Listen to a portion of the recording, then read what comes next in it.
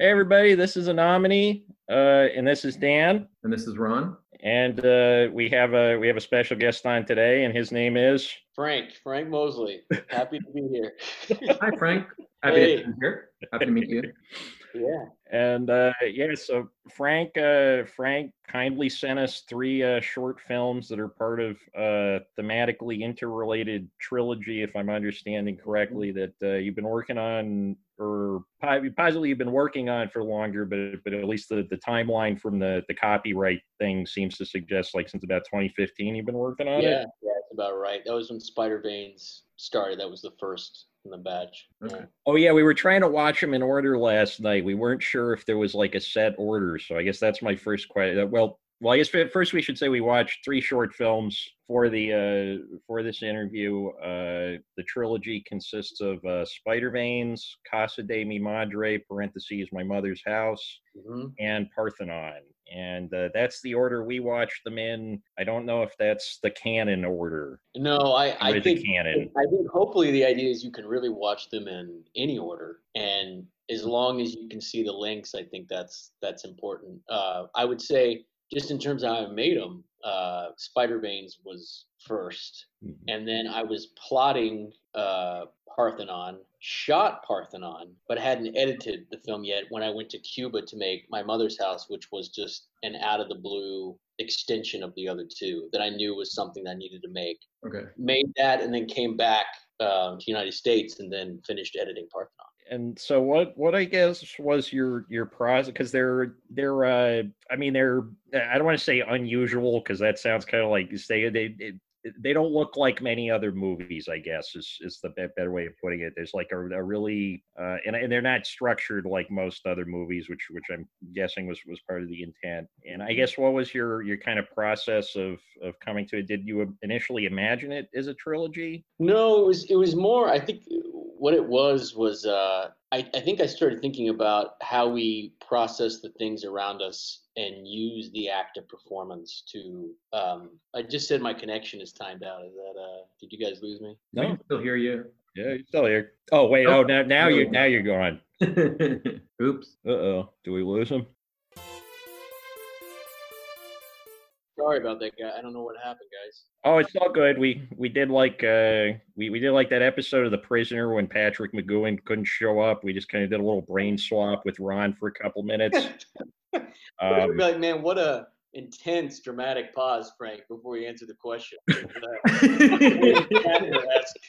Pause, a 10-minute pause to ponder.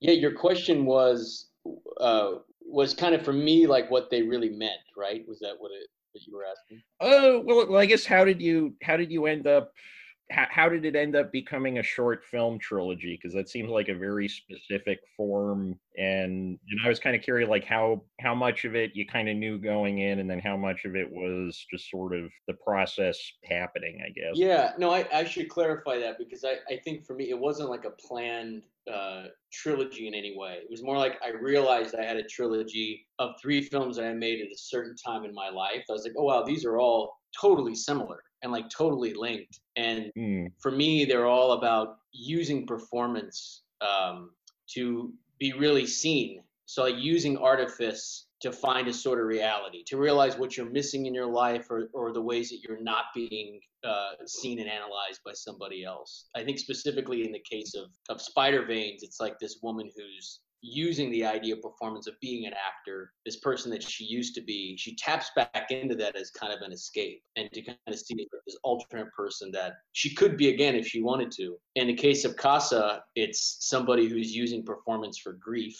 And in the case of Parthenon, I think it's somebody who's right in the middle. I think Spider Veins is a character who is acquiesced to normal quote unquote life and just been like, you know what, like now I'm a housewife and I have three kids. That's no longer me. So it's more looking back. And I think Casa de Mi Madre is a film about a character who's in the thick of it all, who's in the mire, and she's using performance for catharsis, for grief.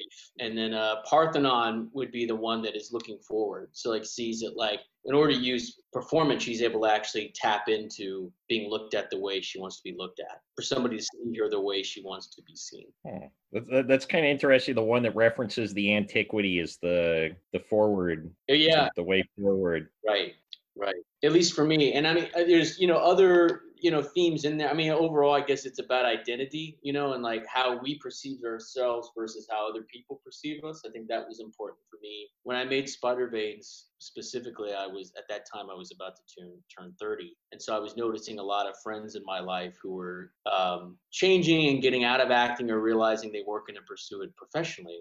So our conversations would be a little loaded sometimes when we'd catch up, and they'd be talking about a world that was very different than the one we used to share. And then I'd feel almost guilty because I didn't want to talk about it too much to make them miss it. But then also I didn't want them to think that I wasn't still creating and still doing the things that we had always talked about doing. So Spider Veins kind of came at that crucial point. And for any listeners who don't know, Frank doesn't just direct movies; he's also acted in a lot of movies. I love acting. I love acting as much as directing. To me, I can't have one without the other. Usually when I'm directing, I feel like acting and vice versa, Peanut butter and jelly kind of thing. Yeah, exactly. How were you able to contain yourself or restrain yourself from not putting yourself in these movies? It's a really good question. I will say part of it's that I'm never a monitor director. Like I've never wanted to stand back. And for me, I want the actors to feel like I'm the camera right next to it, or that I'm always right there with them, so that I'm also a participant right there with them in the space. I'm never like this omniscient voice. You hear these stories about old Hollywood and these directors from their trailer, like some kind of mic that taps into like yards of cable in the studio, and like the voice comes down, it's like, take the shot again, like take it back to what, like this big. So I want there to be a sense of immediacy. Oh yeah, they always got that like rolled up thing that they're talking at, like some kind of dollar store voice of God. Right, and that's not what I want. I want them to think of me as like a silent player within the scene with them, who is there to collaborate and to take care of them, so that they can explore and find the things they need to find. So I just like to be right there with them as much as close as I can be without being in the shot. And so when you were making the films, how much of it was scripted and how much kind of arose out of this kind of in the moment interaction and kind of connection with the actors and performers? Well, so I'll say that generally speaking, I'm a big believer in rehearsal, generally. And, I have some theater background, but I wouldn't say that I do a lot of theater. I did theater in high school. I've done only one or two plays as an adult. But I've always been fascinated by theater. I like going to theater, seeing plays. But for me, rehearsal can be so key, especially if you have a limited budget, you're making an indie, and you only have enough film, you only have enough money to pay the DP this one day. You can't explore and take time over a week unless you're on the same page. Unless you're shooting for no money on a DV camera. Right, exactly. And out of your car. We all are doing this together in a space with a green screen, and we're just gonna like play, And there's nothing wrong with that either. But I think for me, everything with these three films were heavily scripted, and that is not only on a dialogue level but also with a physicality level. Like in the case of Parthenon, there's really hardly any dialogue, so the entire script I had written almost like a Beckett play, to where it's like every beat, every action was a counteract dance. And I'd specifically written that film to be performed by Lily Baldwin, who, one of my best friends, is a colorist. And he had, back in I guess it was like 2007, 2008, he had moved to New York and he'd started coloring all these like amazing dance pieces. They were like these experimental dance narratives, directed, written by, and starring Lily Baldwin. And I was like, who is that? Like, she's incredible presence. Like this is really fascinating. And at that time, I was getting back into my love of theater, back into watching all sorts of performance art, thinking about Maya Deren a little bit. And I was like, this would be great to see if she'd want to collaborate on something. So I pitched an idea of collaborating with Lily Baldwin in 2008, maybe 2009. But we didn't end up actually doing anything, as you know, till 2015 or 14. I started writing the script, and I said, hey, I think I finally got something. And I think for her, rightfully so, it was a matter of trust, not only because the material was had nudity and dealt with sexuality and vulnerability in spades, but she also wasn't at the helm. Like, it wasn't her own film. And so I think she was like, this is my first time just to be in a film that's not really a dance film. You're going to incorporate some of her talent with that, but having this guy direct, you know, who she's still. I mean, the first half of it does feel kind of like maybe not like a tradition. I don't know if there is such a thing as I guess a traditional dance movie would be like a Fred Astaire movie or something, but like like those Shirley Clark movies where she's just following around the ballerina or something. Not Bridges Go Round. What's the one where it's just literally the woman dancing for like? It'll come to me. No, I know what you mean though, and I think what I was hoping was to. One, she just had this incredible presence. I was like, would be great for this idea. And originally, those two scenes in Parthenon were two separate short film ideas. That once I decided the link was the same protagonist in both to show this kind of diptych, then I was like, okay, clicked. I can pitch this to Lily. Thankfully, she got all the things that I was into. She was into making it with me. She's like, let's do it. And so we rehearsed extensively that bedroom scene to hit all those beats because I wanted to incorporate her sense of dance into the character, but then pull a fast one. And in the second scene in the film, use somebody who's so adroit at using their body to express and then be absolutely still. And there would be an inherent tension in that, I thought, that somebody who is so used to moving as a performer suddenly is like a statue, is frozen in time and could really only move their eyes. And so I thought that'd be a nice juxtaposition between the two. So for me, rehearsal was so important just for trust, for vulnerability that was happening in that first scene. But for that second scene, I didn't want to rehearse. I wanted that's when the actress Tally Bedell, who plays the artist, she and Lily, they hadn't met before that. So that was a very fresh thing. And they both knew the beats in the script, like this look means this. Then when you look back, now this is a different exchange of tone. So there was a freshness to that I think was a nice contrast to all the rehearsal that had taken for the first scene. You know? That's interesting. A couple of things that you said about Parthenon. In terms of the rehearsal, I was jokingly saying to Dan, or half jokingly, to say, okay, did Frank sit there and say, okay, and now pull the when you stick the finger in the mouth, pull the side a little bit. Okay, then next time pull it a little more. No, not that much. Just about that much. Right. How dental did things get? Yeah. how dental? Yeah, a very dental film. For me, in a film specifically where there's no dialogue, or very little dialogue. Everything means something. So like every beat, every exchange was supposed to be loaded. So it's like, for me, it's each scene in Parthenon, the two scenes, they're each a duel of sorts. So like there's a silent duel in the second scene, and the first scene is an actual physical writhing duel, you know, between these two people. And so we did get very specific, but that was why we had the rehearsal, so that we could know exactly how much we were going to pull them out, or how long the choke was going to be, or what, you know, all these different things that we could time out to give it a great pace. There was one beat of physical action that was actually, I think, cut out just to make the bedroom scene movie even a little faster. That we cut out, not even in editing, but in rehearsal. I had this extra scripted beat of like 3 or 4 lines of action, and I was like, it's cluttering it up. You know, it just wasn't working with the actors. So I'm like, let's cut it out. It'll be swifter. Get to the next beat. You know. Everything's better without talking. Yeah. We're going to make that the tagline for this podcast. I mean, but I think to your point about dialogue, though, it was funny because originally, conceptually, it had no dialogue in Parthenon. And while we were rehearsing, I realized I was like, it's too much. Like it doesn't feel real enough to have nothing said. So then the idea was that I give 3 or 4 lines to the male. So it's this patriarchal idea. It's the man who's like, stop, listen to me. Like, you're not doing what I'm telling you to do. And yet she's like, I'm communicating in an entirely different way here with my body.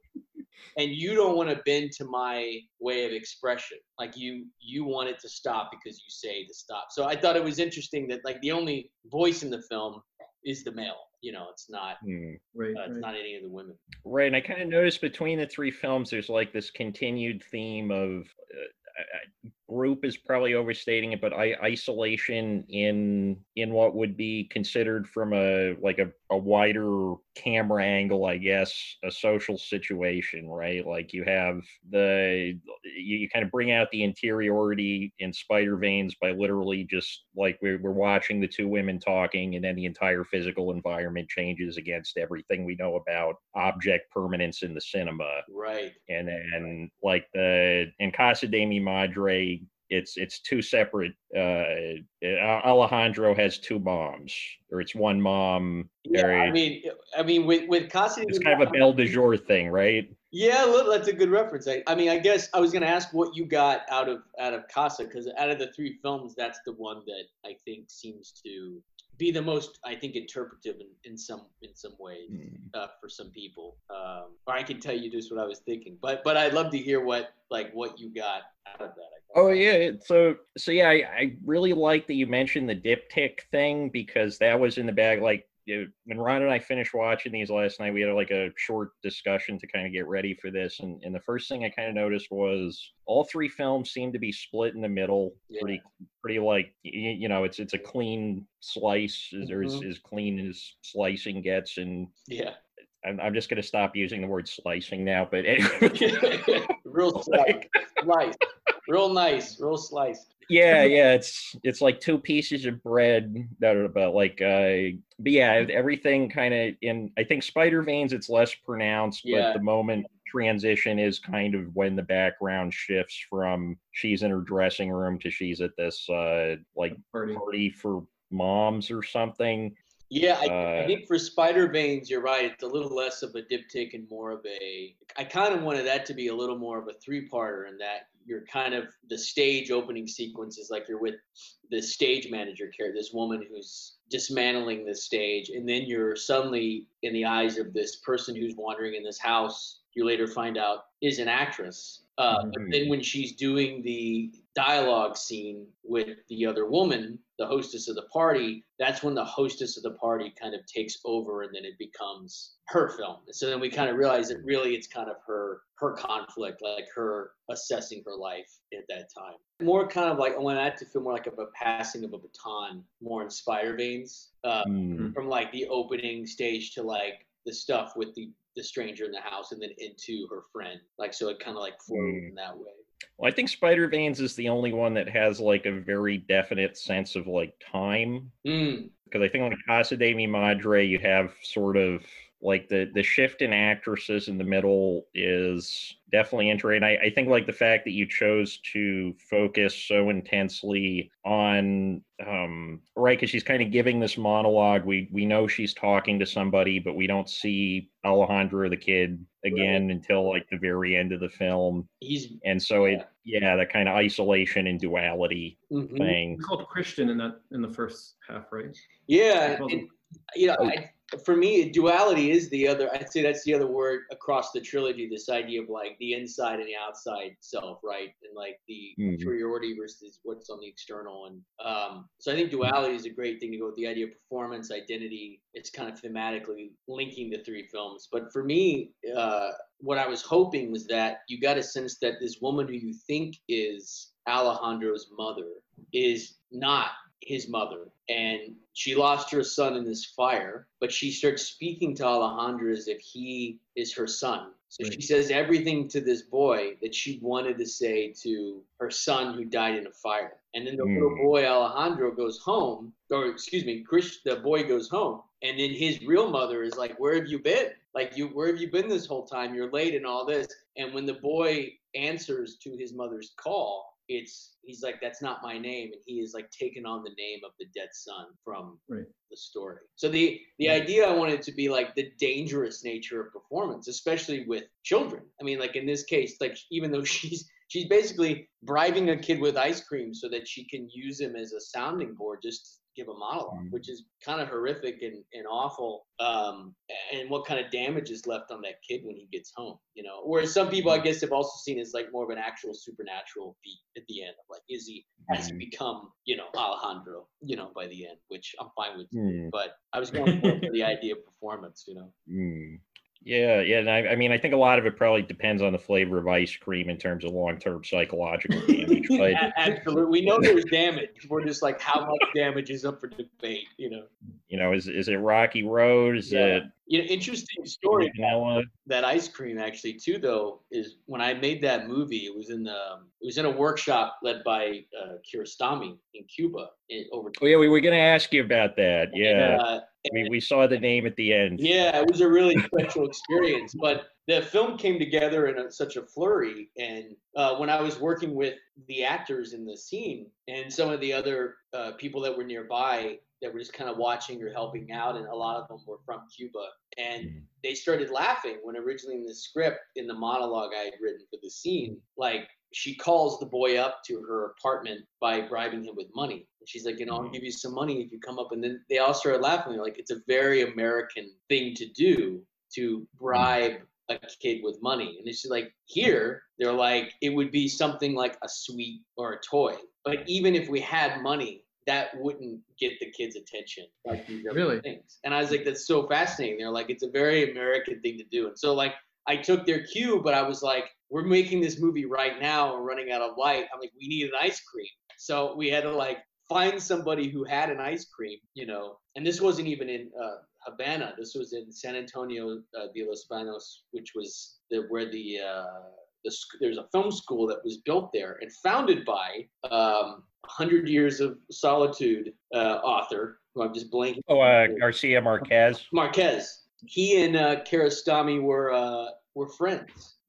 Oh, no kidding. They were going to make a movie together before Marquez passed away. But so Kiarostami had been going to Cuba and like working with Marquez apparently on an idea. And then when he passed away, the film school was like, well, we want to start holding these workshops for international filmmakers to come in. We pick 50 people. They apply from all around the world, and they make a short in 10 days, but then they have lessons and classes with you. So Kiarostami said yes. So he led this incredible workshop, which is with no hyperbole, was like seriously one of the best times of my life. Like getting to be there for 10 days in Cuba with one of my favorite filmmakers. It was just a dream. It was a really special time. Well, it's funny because we kind of met under it, at least the way I perceived it when I was there under similar circumstances. I felt like I was kind of at film school with John out in Montana for a week. John Jost. Yeah. For the listeners at home. Daniel and I worked on with John Jost and Blake Eckert on a movie that we watched for the podcast a couple of weeks ago, because we had Blake and John on together. Good. Talk about was that movie? Yeah. Frank was in that movie. Oh, which role did you play? I'm sorry. I'm right. Not only am I bad with faces, I hadn't actually seen you. So no, it's fine. Don't worry about it. They had it coming. Yeah. Oh, they had it coming. Yeah. So I was I was the brother, the two brothers who kill Blake, and I'm kind of in the bar and have some dialogue with Blake, the storyteller guy, and then and then later my brother and I kill Blake in the field with the crowbar and the 2x4. Right. Okay. Yeah. And then he gets up and he comes on the podcast. Yeah, right. He's doing just fine. But he seems to be doing okay. But then Daniel, you and I played opposite each other in Blake's film. Right. I.O. for fun. Did that ever? I should ask Blake about this actually when we had him on.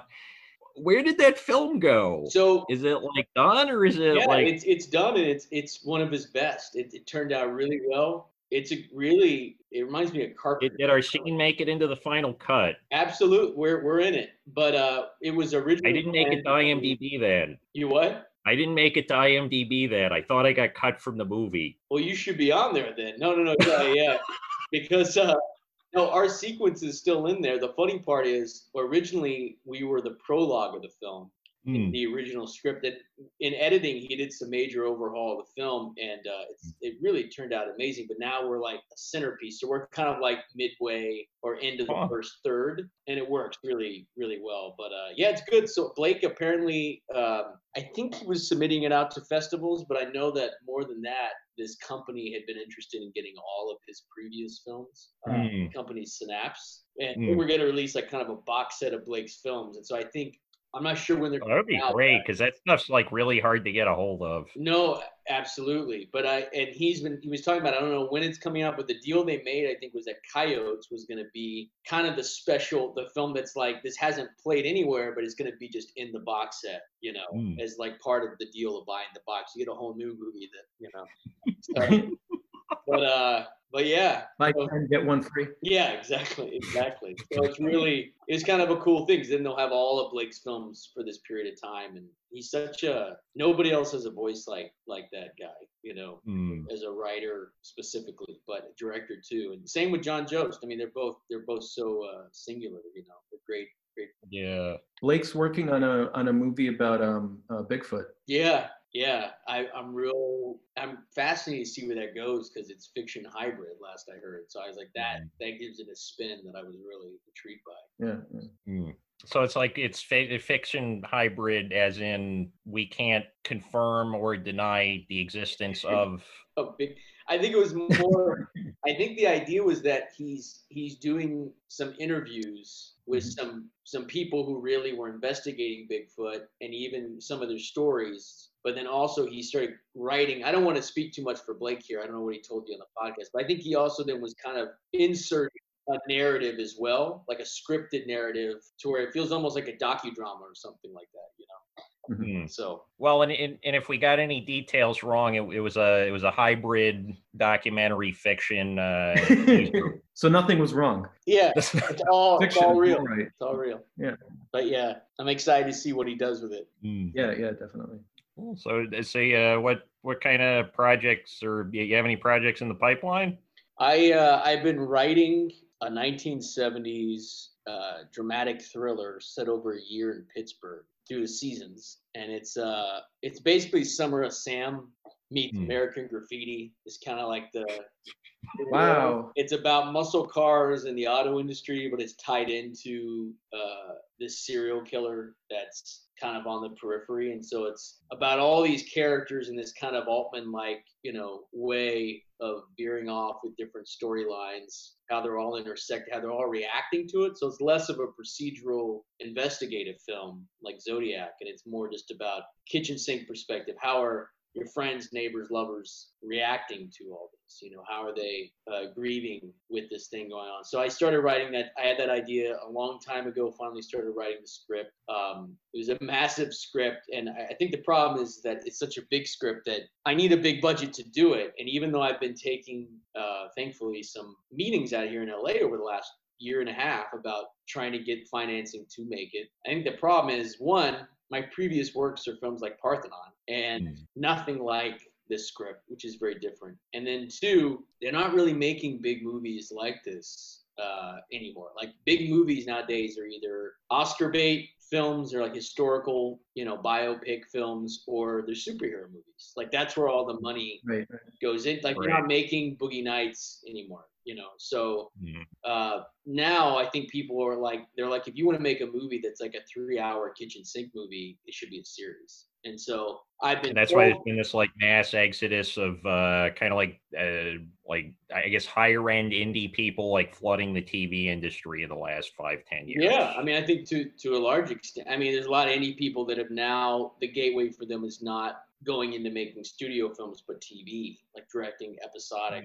And for me, I really, this is a new decision too, because I've been, for the last 3 or 4 years, I was always like, this movie's gonna be my big movie, and now I'm thinking it's a different time. Like, maybe I should redo it and do it as a series. In some ways, maybe it's more of a win, because one, it maybe actually has a chance of getting made. Two, if I do want that novelesque, multiple storyline thing, that's ripe for TV. I can actually take more time with the characters. Yeah. So maybe it's for I mean, Altman would have been great. Altman did some TV. He did what was it, Tanner 88? Yeah, I think, and Secret one other Honor, thing. Did Secret Honor for TV. Yeah. TV. I mean, I think Altman would have fit in pretty well with the current TV environment. I think you're right. That's a good point. 8 45-minute episodes of Netflix, and then when it ends, will there be another one next year?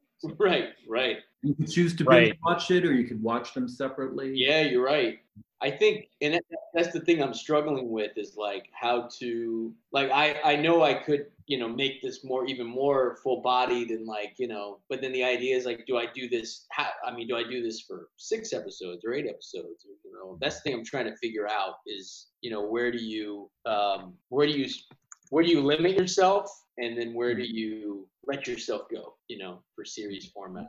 Wait, so do you already have the script for the movie version? Yeah. I distinguish the movie version and the Netflix version. No, I have the movie version for the last year. So I've been, I was taking meetings with it out here in LA and talking to different companies and trying to get financing. But I think, one of the problems is that I've never made a movie like that. All my stuff is more abstract, experimental. And so for me to suddenly write a thing that's, for me, a lot more plot driven and clear and character driven, I think is they're like, well, yeah, like you wrote it, but like, can you direct it? Right. Can you do this? Which I don't blame you. Yeah. But it's just a whole new set of obstacles, Yeah, it's funny you mention that because like when we first met, I was working on that movie out of my car. Yeah. That was 2 cars ago. But I'm not good for cars. But but yeah, we started out thinking, oh, this is going to be an 8-hour sort of sequel to John Jost's like narrative movie. And it ended up being a 4-part. Like I became very obsessed with Perfect Lives by Robert Ashley. If you've ever seen that, it's like a spoken word opera that was specifically conceived for TV. Oh, wow.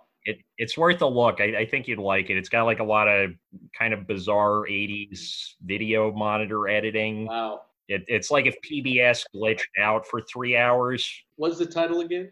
Perfect Lives by Robert Ashley. It's in 7 episodes. Wow. People pirate it on YouTube quite a bit, which is kind of surprising me because it seems like most people like it's in that weird space where it's like it's not sure if it wants to quite appeal to the avant-garde music people or the avant-garde movie people.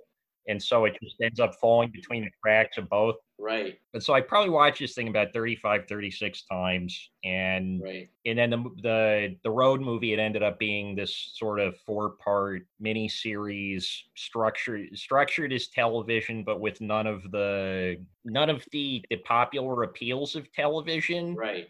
But it's really good at putting people to sleep. Hey, that's great.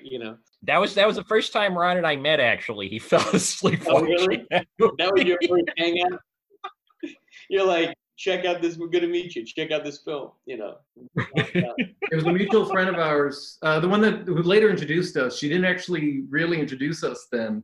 She just said, "Hey, do you want to come see I can't remember if she called it a film premiere or that by a movie that a friend of mine." I don't know if it really had because we didn't end up sending it out to festivals because I looked at it and and Brian looked at it and we were like, this is what we wanted. I don't know if anyone else wants this. So it's sort of like a matter of how many $100 festival submissions. Yeah. Am I going to go to the roulette table with this, or am I just going to put it on the internet and hope somebody finds it? It's a fine line, right? It's like, yeah, what do I do? What's the best route? I don't know. Well, so it was at Dan's apartment.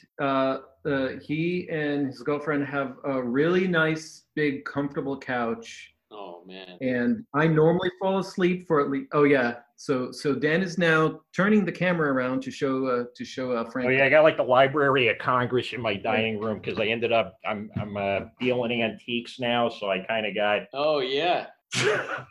Look, man, I love that. I love all the media. Yeah, I've been like taking apart video game consoles all quarantine. Awesome, man. You got a whole lot. You're like working. You're like a workstation over there. Pretty much, yeah. There's like a pile of. I guess the listeners aren't gonna be able to see this, but I got 10 broken Japanese Super Nintendos in the mail the other day. And they're all over the dead Super Nintendos sitting around in the living room right now. Wow. And they're all over the couch, the floor, the coffee table, hanging. Yeah. Let's see if I can get a good. There we go. This is to get a good shot for the audience. Yeah, so that's what 10 broken Japanese Super Nintendos look like. Wow. Oh, they're just in the corner in a pile. Yep. Well, yeah, because I haven't gotten the fuses in the mail, so there's not really anything I can do with them. Oh, that spoiled the mystery. I liked it better before that when I thought that it was all over the apartment. Like you got to find all 10. It's like an egg hunt. Oh, I mean, Pre-Girlfriend, yeah, it was. It looked like one of those tracking shots in a Tarkovsky movie where there's like Stalker, where there's just all the crap and there's bubbly water. You hear water dripping somewhere off the screen, no matter where you are. Yeah, you kind of met me the last time before I was domesticated, but now it's in a neat pile on the floor. It's got a spot, as my father used to say. It's got a spot. You know? As long as it's got Elizabeth might not be too keen if it was the way I was imagining it. Yeah. Cool. So how did you end up at the Kiarostami workshop? Or well, I guess you probably just applied, right? I just applied. They had a almost an ad, but it's not an ad, but they had like a blurb about it. Like I think it was either an IndieWire or Filmmaker magazine, and it, you know, when it says something about 10 days Cuba Kiarostami, I'm like, too good to be true. Like there's no way in hell I'm getting in. Like it's not possible, you know. And so my friend and filmmaker Cameron Bruce Nelson both applied, and they basically staggered out the people who got accepted, like in batches, like they would kind of announce online. And so by the end, by the first couple times they announced, you know, 10 so people at a time, it was very clear that I had not been selected, but Cameron had been. And I was so proud of Cameron. Like he was in one of the batch, he was going. And then in the last few weeks before the workshop, they said, hey, look, we're having some people drop out. And so we're now going to our list of runner-ups. And I was like in the top 10 runner-up to come in. And so by the skin of my teeth, I was able to get in with one of my best friends and be at this workshop. And I actually came from Sundance, this is early 2016, and got on a flight and made it to Cuba just in time for the workshop to start. And the whole workshop, the whole idea of it was you have 10 days where they put you up, they feed you, and it's all housed at a film school that's already teaching classes to other students who are there as film students at this school in Cuba. So it was like this separate organization, Black Factory Cinema, that was actually based in Barcelona. And they were the ones that put this together. And they said, hey, look, we're being hosted by this Cuban school. Kiarostami's coming in. And so for 10 days, we put you up, we feed you, and Kiarostami will give you a prompt on day one. He'll give you an idea of what to make your short film about, and then you have to pitch Kiarostami. He has to approve it, and then you have to make your film. And on the last day of the 10 days is like the big screening day party where everybody screens their films. You have like a big party before everybody leaves. So his prompt was simply family, and so that's where everybody was having to write their scripts, but everybody, all 50 people, had to help each other make their films. So like, even though I did my film, I worked on 6 other movies. So those days in Cuba are packed, and there's no cell phone reception. You know, this is kind of out in the country, really. It's not like in the hub of like Havana. So it's very isolated. So it really taught you how to kind of like think quick on your feet and kind of get back to basics, you know? How do you manage to work on so many movies at once, participating in other people's movies and making your own? I mean, that was a really tough thing to do. I mean, honestly, I was getting worried that I wasn't going to have my own movie, which would have been a problem, you know, because I was helping everybody else. I was aiding in one, acting in another. But I think part of it was also that I didn't have the right idea yet to pitch Kiarostami. Okay. And so it took a while till I had that idea. And it was literally, you know, I guess 3 days from the final day of the event that I was like, I got the idea. I wrote down this feverish monologue of this character, and I knew it was going to be this kind of thing of play with identity. I kept thinking of something out of a Yorgos Lanthimos film or something, where it's like kind of playful. There's like almost like a game at work here, but it's deadly. You know, it's dangerous. And so I pitched it to him, and he approved, and then had to make the movie. And it was really just like a few people that made it. I think the tricky part was a lot of the other filmmakers that used non-actors, just locals. So some were farmers, some were other filmmakers in the group. But I knew that I needed an actual actor to perform this. So luckily for us, the school had one day that they had, I think it was day 2 or day 3, where they had like a meet and greet with actual actors from Havana who came into the school on a bus, had coffee and cake, and you could just meet them. And if you liked them, then you could, you know, contact them to be in your movie. And so even though I didn't have my script yet, there was this one actress there who I met, and I was like, she'd be cool to work with. And she ended up being the main actor, actually, and the other actor as well, the one who plays the grandmother at the end. Like they were both from that meeting. That was cool. What about the kid? Kid was a non-actor. Kid was just hanging out. He lived nearby. He was a local, and he would follow all the filmmakers around. And then he was like, let me help carry equipment and like let me play with the camera. And so his real name's Christian, and so he was just like, I just want to help out. And I liked Christian so much, I was like, you want to be in my movie, you know? And this is all through translation because unfortunately I don't know Spanish, and so there's a lot of learning when it came to making a film not in your native tongue, to where I was like, wow, like everything takes twice as long just in the sheer direction communication of making a film, you know. And so did somebody else translate the script you wrote? Yeah, so what I did was I tried my best in my very feeble way, using a very few bars of internet that we had, like Wi-Fi at the school, to translate. So I gave her both the English monologue and my Spanish translation.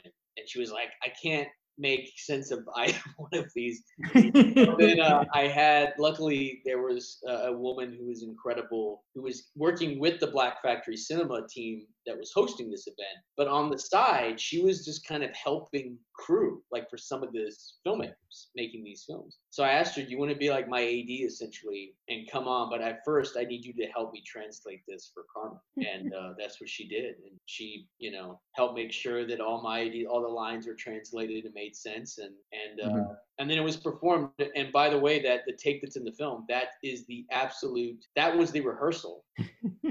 That the actor did. Like I didn't hear her say the lines or do anything. Like she knew the scene, she knew the dialogue. I told her the blocking, and that was it. So that was actually, we only did 2 takes. So that was the rehearsal, and then she did the actual take. We were rolling on both, but we realized the first one was raw. You know, was the way to go. Yeah. Oh wow. Yeah. Well, this is very different from what you're describing, you know, earlier, just what a believer you are in rehearsal. Well, or is it the ultimate belief in rehearsal when you take it over the finished thing? I think my answer to that is different films call for different measures. And I think that, like in this case, I probably would have rehearsed had we time to do it. But, you know, you have a hard time getting a hold of somebody in Cuba. There was a lot of like leaving notes, hoping that they would find it. And then, you know, like the bus broke down. And so there was just all these kind of things that made it like a 48-hour film race more than anything, but led by Kiarostami, you know. Right. I was going to say, when you were saying the kind of premise, like Kiarostami gives a prompt and everybody has to pitch it and then make the movie in a week, I was like, this would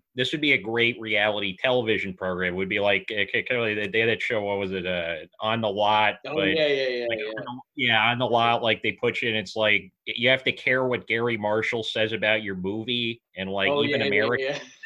That's right. I forgot all about that. Yeah.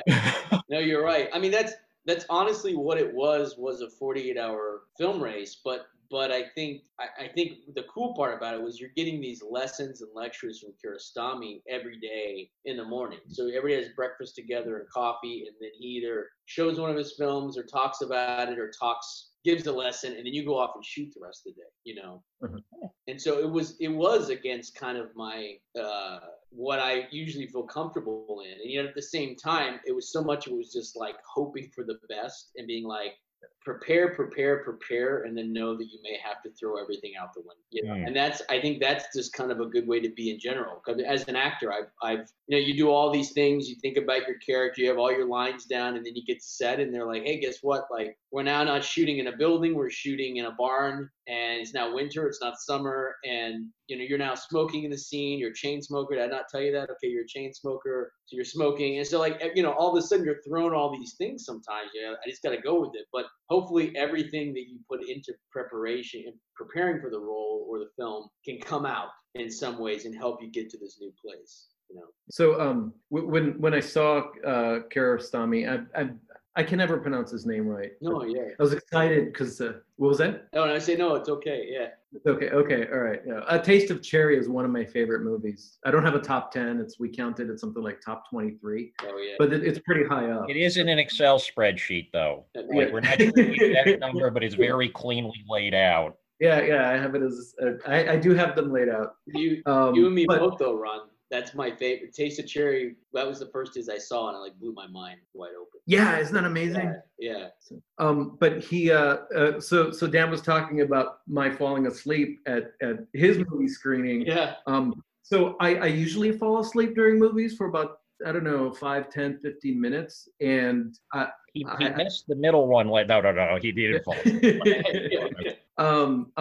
But I feel I was exonerated. I feel like maybe I don't know if that's the right word, exonerated, because there was something that Kiarostami said about making a movie that you feel so comfortable and safe in. I don't remember exact words that you fall asleep during it. You're absolutely. So he said that in Cuba. You're right. He said that saying he's like it's okay to fall asleep like during a film, and he goes, ideas can affect your your dreams, like you're almost becoming like a co-op or creating your own thing from watching the movie. Oh yeah, I'm totally dreaming like parts of the movie, whether it's a continuation or whether I'm hearing bits of it and while I'm sleeping. Yeah.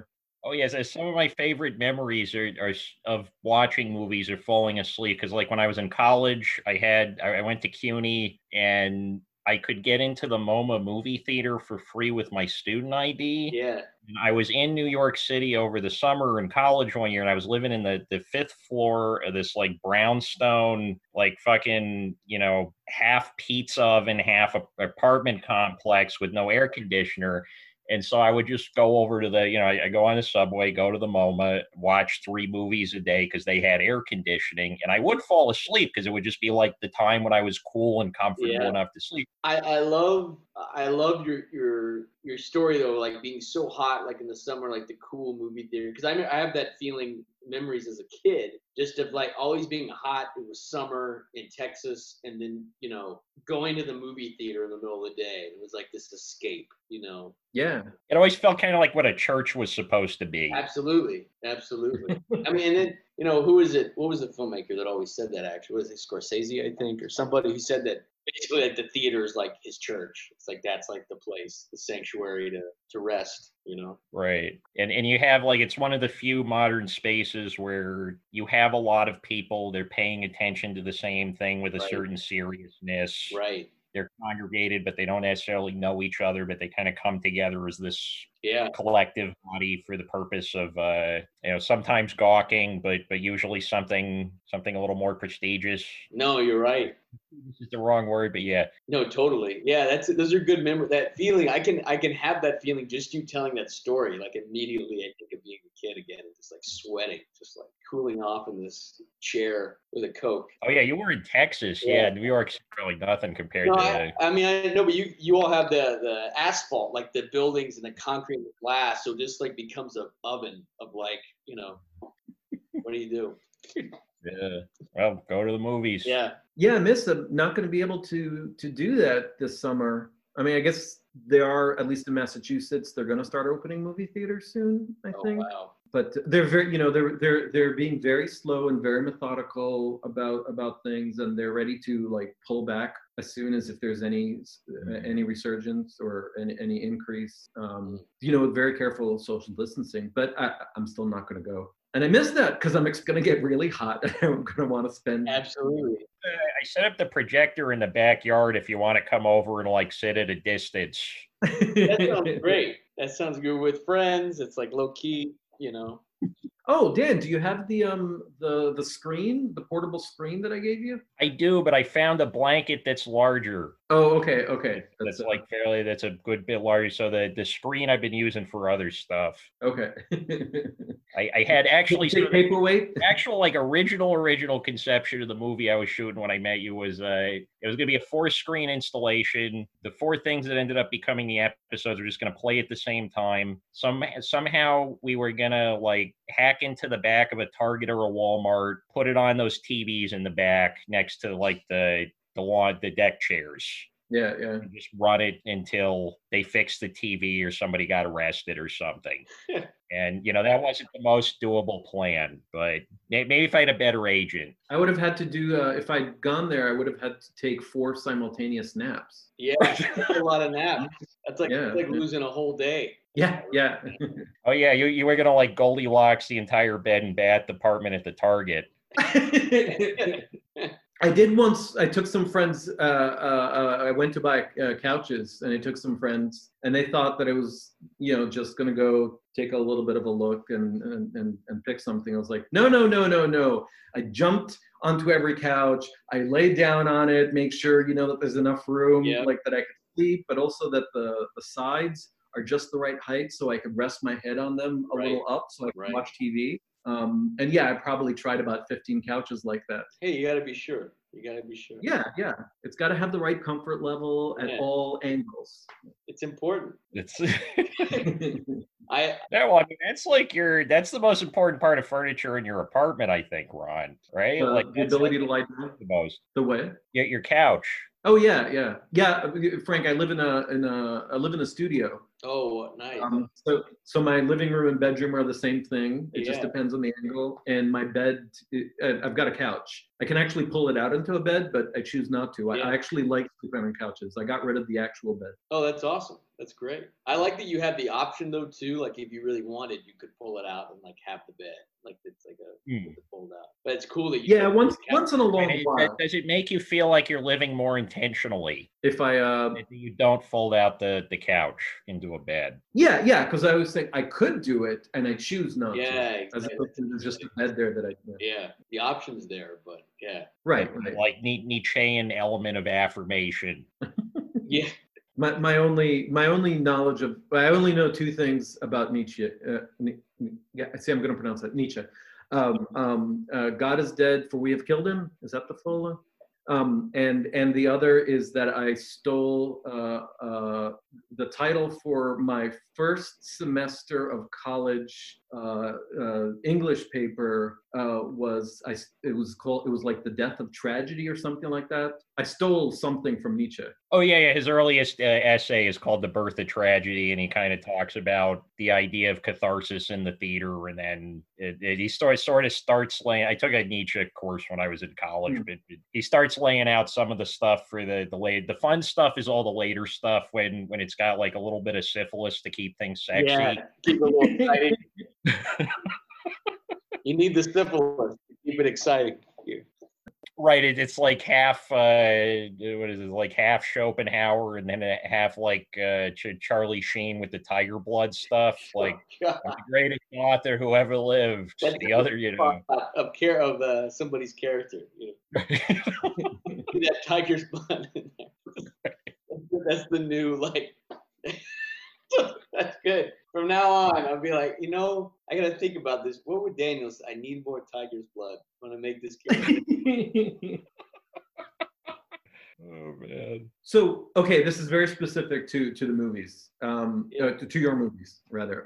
We're wondering, in Spider Veins, there's the scene at the party in which the camera is turning around. Yeah. And so you see the faces of the women around the table talking. Yeah. How did you get that? How did you do that? Yeah. So we had theories. Yeah. Ron thought it was a lazy Susan. I thought you were like pushing somebody on roller skates. We had a lot of ideas on how to do that, and we ultimately just put the camera on a tripod in the middle. And so like the circle's a lot bigger than it would be in real life, just because the lens we had on the camera. So the circle was actually they were actually wider, further apart from each other than it looks on camera, so that we could put the cameraman and the AC in the middle on a camera on a tripod. And all he did was he just operated it and moved it around 3.5, 4 times. And all those all the subjects that the women are talking about, with a few key lines, were all scripted. But like the subject matter was all planned. So we rehearsed that a few times.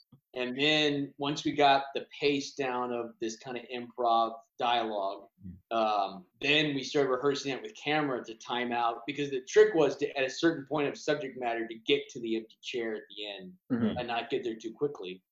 And so then we just did it several times. I think we did that like 13 takes or something like that. It was something. Yeah, because I was going to say that's like incredibly, it was so smooth looking. Yeah. Thanks. I appreciate it. I mean, my DP, my friend Lee Luna, he's a great friend of mine, and he and I actually went to high school together. He lives in Seattle, but he shot that film, and he and I had come from making 2 or 3 installation projects together that we kind of co-directed. And so we kind of took some of the style of those installation projects and kind of put that into spider veins in a lot of ways. Yeah, because I just have a lot of respect, because like anytime I'm holding the camera on my own, it just looks like I don't know, like the birth of Adam doing a doctor's signature. It's just like no, I it's just bad. No, I understand. I mean, and and that's the other thing. Everybody's got different strengths, right, in terms of camera, because Lee, he's very good with like these perfectly composed frames, and so he and I would always be like, how can we do no handheld, and everything we do is either still frame or it's a moving camera, but it never feels reckless. Whereas like I specifically wanted my friend Cody Stokes to shoot Parthenon, because Parthenon, I wanted it to have this kind of handheld quality for that first scene, Mm-hmm. So it was a very different situation for that.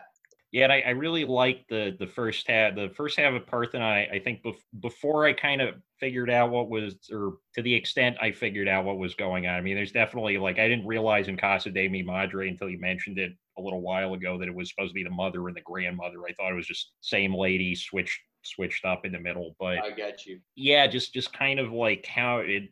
Well, I guess through all three films, there's this incredible attention to color palettes, how colors interact.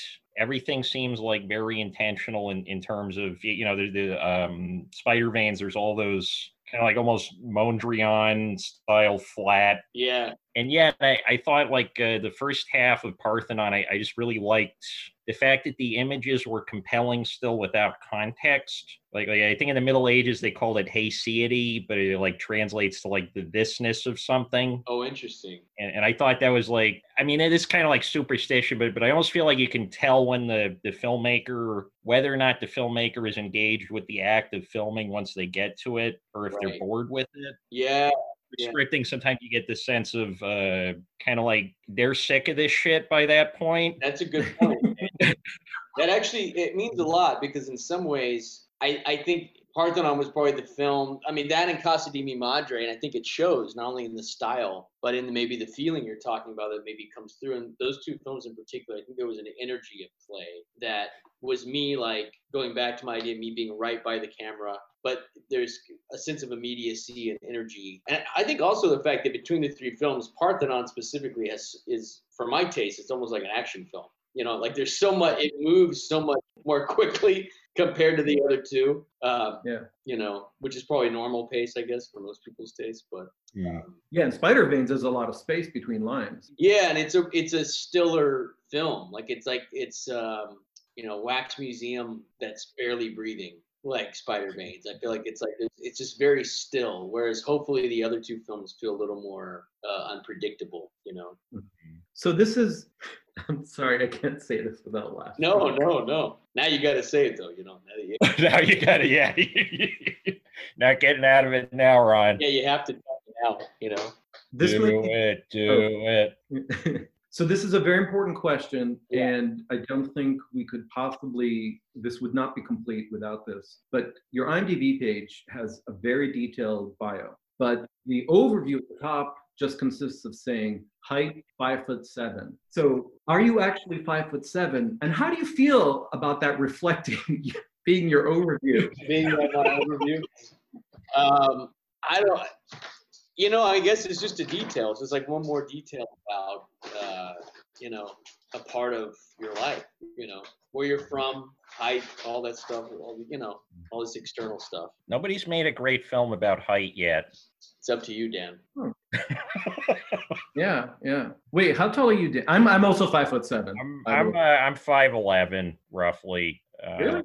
Oh, okay. Yeah, I'm not like super tall, but I'm tall enough. I wanted to be like the great kind of poet of food, or like write songs about food, but then Weird Al beat me to it. So maybe this is the new thing. You can make always time. So if you make songs about food, you make movies about height. Yeah. or an 8-part 8 45 minutes episodes on Netflix that you binge watch. Well, I guess there's like all those. There's like Life's Too Short, that show that was on HBO for a little bit about there's a lot of things about the extremes of height, but I feel like the subtler, the kind of gray middle area of height has not been explored in the cinema. There you go. There's something's got to be done about that. I'm sorry. I had tried to find the most absurd question that I could possibly ask you. No, it was totally out of left. It was good, man. It was totally out of left field. It got me. I didn't know what you were gonna say. I said, "Who knows?" It's just great that that's the overview. Yeah, that's the first thing they mention on a breakdown. Yeah, you know. So what are you working on now? Are you working on anything while under? Well, you got that script you're working on. I got that script, which I'm figuring out what I'm gonna do with it and where it's gonna go. But aside from that, I mean, with the pandemic, there's kind of everything's on hold. Everything's kind of on lockdown. So I've just been trying to do as much writing as I can, trying to do voiceover work here and there for a little money, and mainly just trying to work from home just to kind of keep moving around. But it's hard to say because I think everybody's so eager to get back to work. You got some of these filmmakers that are, in the trades, they're talking about, they're trying to go through the right COVID process and, have a safe set and how to make that happen. But it's the Wild West right now. I mean, everybody's trying to figure out, like, what is the right way to go about that? Should that even be happening in the first place? I mean, a lot of people are saying it's going to be a year or two lost, really, to be realistic, of stuff to really be done. I was expecting there to be like this wave of like Ai Weiwei came out with that movie a couple years ago where he was where he shot it entirely under house arrest. Oh, I was thinking of Jafar Panahi for a second when you were. Oh, maybe somebody else did it. Or maybe I thought it was Ai Weiwei. Maybe it wasn't Ai Weiwei. Yeah. But yeah, I was expecting like 200 variations on that movie to start bubbling to the surface. But so far, it seems like the new movie genre is like TV reunions via Zoom call. Yeah, I think like there's hundreds of those so far. It seems like that seems to be the way. I was talking to a friend the other day, and he has this idea for this great film. He's like, I want to make it right now because I just don't think it's possible to make it though. And I was thinking of, what was that? It was either a Chantal Ackerman film or maybe it was. I mean, now's the perfect time to make a Chantal Ackerman. Maybe it was this other French filmmaker I can't think of, when basically she got Gerard Depardieu and they sat down in their living room, set up a camera, and they did a script reading of this big movie about a trucker that they were going to make, but they couldn't. So the whole movie ends up becoming about them talking about the movie they were going to make, and then they get into a fight about it. Like, that's the whole movie. And I was like, that's great. That's fantastic. Like, what a way to ride into the for an episode. Figure this out. That's oh, definitely. If we find the name of that movie, yeah, that's going on the list. I can't think of the filmmaker's name, what her name is. Oh, right. I'm just writing it down. I mean, I feel like right now everybody's trying to find some way to make work in quarantine, which I think is really admirable and just shows, you making movies no matter what. But then some movies you just want to make is like not possible. Like, I can't make my 70s Pittsburgh movie, right now. Right. Yeah. So I've just been trying to just keep afloat by writing and plotting ahead just to be ready that, like, if something happens, that I'm ready to go. We'll see. Cool. Yeah. What about you? Well, I've been doing a lot of writing because I wanted to write a book about the history of televisions. Yeah. For a long time. And so And you mean the actual television, the set, not like necessarily like history of television. As like a social phenomena, but like a lot of the research has involved taking apart broken electronics. Oh, nice. And, nice. That's actually put me in a good place because, everybody's home right now. Everybody wants like old video game crap again. And I was just kind of hoarding it as research material. So I can finally start bailing the basement out a little bit. Yeah, that's great. That's great. That's great. Make a couple bucks here or there, maybe even play a video game every couple days or so. I did a lot of research into the history of video games because that seemed to be the last piece that I hadn't really ever engaged with that directly, but it seemed like, you can't really talk about televisions as a social phenomenon without at least a pretty decent grasp on the history of video games and things like that. And now I'm writing it, writing some yeah. And then what else have I been working on? Learning how to cook chili. That's been cool. That's great. And like barbecue, a lot of barbecuing, slow cooker stuff, and the the podcast. Podcast has been a lot of fun. This is episode 49. Wow, I was just right on the edge of 50 of the 50th. Yeah. Right on the edge. It's the second episode of season 2. Oh, nice. And awesome. And you're the first interview of season 1. Hey. Yeah, you're like our season premiere. Oh man, you guys. Yeah, so no pressure. Yeah. Yeah. Hope this turned out okay. This is when the network decides whether or not to pull the plug. Right. They're like, we would have kept it going with that Mosley guy. This wasn't what we wanted. Sorry. But yeah, I appreciate you having me. This is really great. Yeah, hey, thanks for coming on, and whenever if you want to come back on some point, doors open. Thank you. Yeah, I think it would be cool if we had like a roster, because I feel like the guests we've had so far, I don't know, I like all of them. So if we have like a cast of people coming back on every once in a while once they finish stuff, that would be cool. That's a really good idea. Yeah, like a little recap, bring them back on. Especially with the Son of Sam thing, because that sounds really interesting. Thanks, like it's a little bit yeah, I really want to see the movie. Yeah. Can you make it, please? It means a lot. It's really I'll say this much. Shut up and take my money. Yeah. Shut up and take my money. Yeah. I wish that I wish I could make it now, but I'll say that it's like my love of horror movies coming out. Like I loved horror movies as a kid, so I feel like it's me getting to do my version of that, which is still really more of a drama than a horror film, but is hopefully still tense. I'm excited about it. Oh yeah. Wait, I hate horror movies. Maybe I don't want to see this. So. Well, I think that's the thing, right? It's like it should feel so hopefully tense, even when it's like you're not seeing something horrific happening, but you're hoping you should still feel like a tension in the air. Yeah. That's what I'm excited about. Yeah.